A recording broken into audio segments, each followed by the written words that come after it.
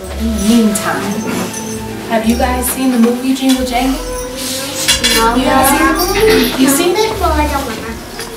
You don't remember it? Okay, so after this, you have to be sure to go see it because there'll be a lot of things that are comparison and correlation. So I'm excited to read this book to you.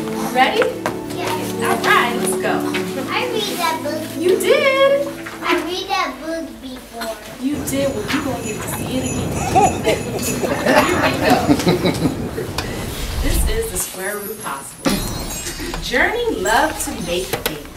She liked to tinker, to engineer, to invent.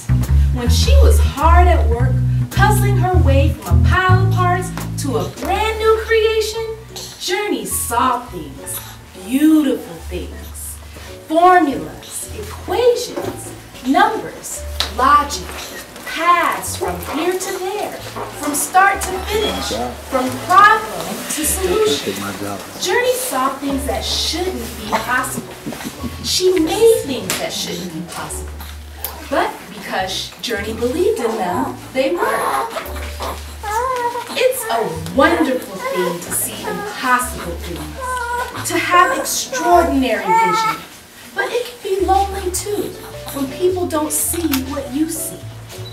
You get it from your grandfather, Journey's mom said with a funny smile.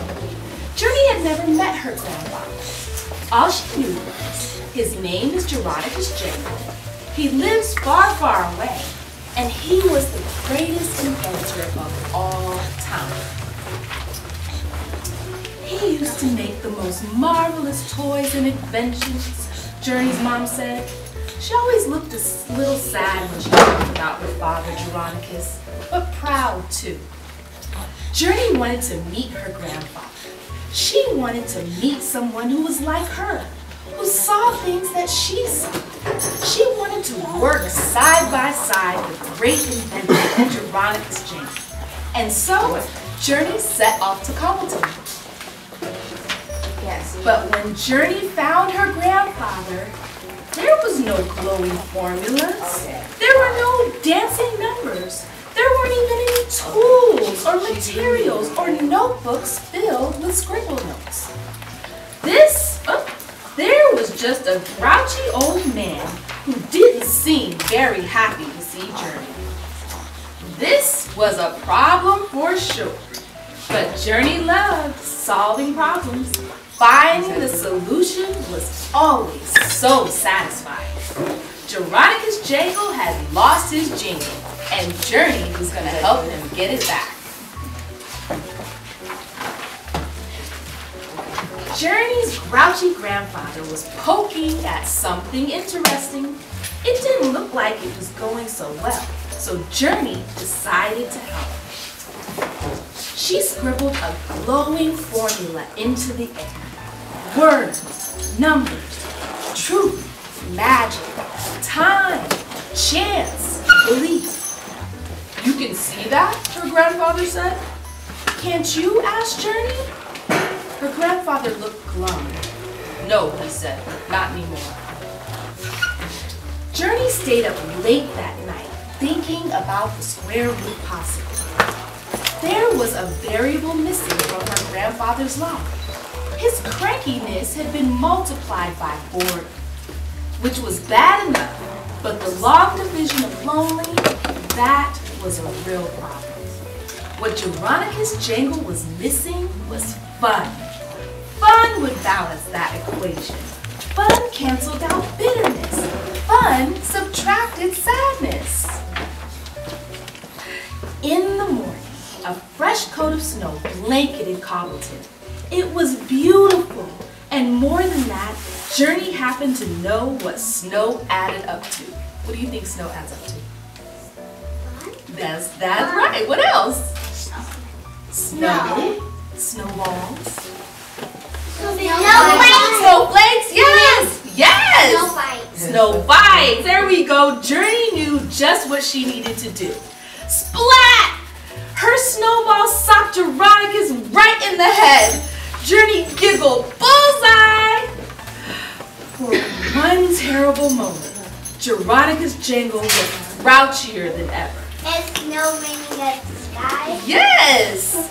Come on, then Journey thought, the square root of possible and the fourth snowball theorem dictates an equal and opposite reaction. So, react! And then he began scribbling furiously in the snow. At first, the symbols only glowed faint. But as Journey's grandfather built a fearsome new formula, the letters and numbers began to burn in the air. Nobody but Journey and Geronicus could see them. Nobody but Journey and Geronicus believed in them. But that didn't mean they weren't real. They were the realest things ever. Powered by pure math of mischief, the snowball whizzed through the crowd. It swerved around corners. It hopped over lampposts. Journey dodged and ducked, but that snowball had vision. Splat! Journey had never been so happy to get a snowball full of a face full of snow in her entire life. It was the most magnificent mathematical snowball fight Cobbletip had ever seen. And the best part of it all was that her square root of possible theorem worked. Fun minus sad, multiplied by mischief, divided by love, with the added addition of affection for good measure, equals joy. Equals joy? Equals joy, yeah! And so here at the end, I put the words to the song so that when you're watching the movie and Journey starts singing it, you can see what inspired me to do it. And I have another little Easter egg for you. You know what an Easter egg is? Yeah. Yes, that's right. That's right. It's something hidden. So we like to put Easter eggs in the movie Jingle Jangle. So when you go watch, there's a lot. So here I put a little Easter egg. I don't know if you can see right there. There's a little tiny little Buddy. Buddy the robot. See right there? You see right there? Yeah. So Buddy, which is here, you see here, isn't he cute? So he's right there because you have to believe in Buddy for Buddy to work. So I put him right there, it's hidden. And in the movie, you'll see lots of little Easter eggs like that. In the back, each storefront is named after someone who did something first. So inventors, if you remember, there's a character in there named Edison. You remember Edison? Edison Latimer in the movie is Journey's best friend. And you guys know who invented the light bulb? Edison? Yes. So they say Thomas Edison invented the light bulb, right? But that's not all the way true. It's Thomas Edison and Lewis Latimer who invented the light bulb, who was a black man. Lewis Latimer invented the filament inside of the light bulb. So of course, a light isn't going to light up if it doesn't have filament, right? The little wire inside.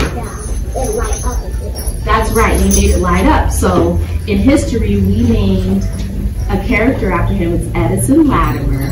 And then there is a storefront name. I have a Vegas trivia in here for you. So my dad, I grew up here in Vegas, right around the corner.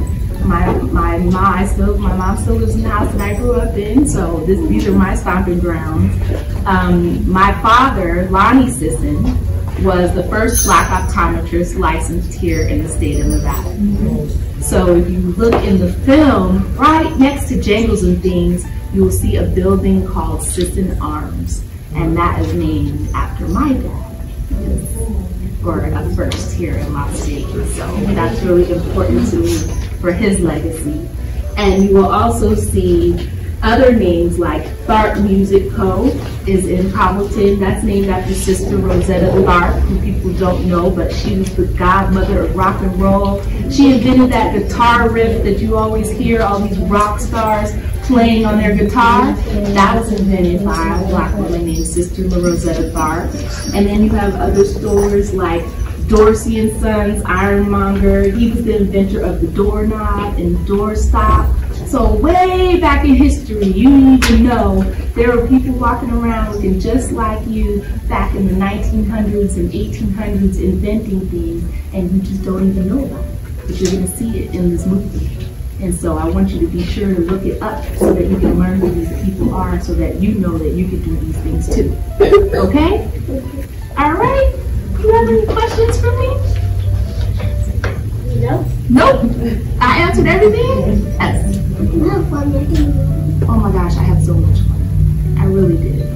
Even though it was a lot of work, it was a lot of fun. Because to be able to see you guys light up the way you do, and to see the images and see the magic, that's what makes it all worth it. So thank you for asking. Yes. So like, if you make a second movie, would you do the exact same thing like this movie? Add make people that did like first, like music and stuff? Yeah, I like adding elements like that. To me, when you're telling stories, it's important to, we call it layering the story, right? You don't just show one thing. When you do something, you don't just do one thing. You do layers to it. Like, what's the best kind of cake? The layer cakes, right? With the different flavors, or the icing. You have a vanilla cake with a chocolate icing, right? It makes it kind of better, right? When you put the layers in there. So it makes it really good. Right. Right. So, is he? Well, California, are you writing another chapter book? And when you answer, would you face that way so they can see? I hope to write some more chapter books. This was always a dream of mine to do some children's books, because my dad, Dr. Lonnie's sister, and my mom, they would always buy us books. Reading was very important. So I always wanted to do chapter books and picture books because they were so important to me. I love the Silverstein books. I love, the Ezra Knight books, all those books I grew up with. And so I hope to do more. I am planning on doing more. Yes, Christmas books. I love the Christmas books. I love these picture books, and even the illustration. I have to give a shout out to Tara Nicole Whitaker and Ashley Stewart, who did the illustrations in these books for me, because I feel the illustrations are just as important as the storytelling. And to capture the eyes, if you look at Journey and her eyes and how the detail, I think that's always really important. So these are different types of skills that you guys can learn, or jobs that you may want to do. You might want to be an illustrator one day, or you might want to do digital art. In the film, when you watch it, you'll see all the digital characters in there as well. So there's so many hidden pockets of careers that can be creative and inspiring that you don't even know exist, that you can be doing and showing your creativity and making money at and living your life. So these are all things that I feel are available to us, and you don't even realize that it takes so much to even just put a book together, or to put a movie together. So I hope to long answer, yes, I hope to do some more chapter books. Sure. Please, nice to ask. Oh, yes, I'm sorry. Because it's like Netflix, would you ever consider doing like a spin-off series? Like, yes, I did talk to them. Maybe exactly. Yes, no, we have been talking to them about that as well, doing even an animated. That's why I did the books and the illustrations that way, because I wanted to do like an animated series as well to go along with it. Because how we grew up with those claymation, Christmas stories that we still watch to this day. I'd love to do something like that. Yes, thank you for your question. When did you make the book? I made the book in 2020. That's when I did it, because that was the same year the film came out. And crazy enough, that was COVID, right? So 20 years spent on this project to do this, and we're literally, I'm thinking, oh my gosh, it's gonna be in all the theaters, it's gonna be a big to do, and then COVID hits. I was like, I cannot believe this, because it was supposed to be this, literally how it's shot when you watch it, it's for watching it in the theater, the sound, everything.